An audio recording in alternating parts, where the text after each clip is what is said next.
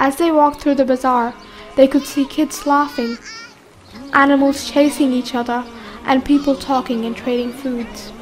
However, on this day the Imams also heard two men loudly fighting. As Imam Sajjad asked them, "Why are you fighting?" Each man began telling his side of the story, angry at the other. The Imam felt sad and did not like arguments between friends, so he stayed with them and helped them find a solution. The young Imam watched in amazement as he saw his father make the two men become friends again.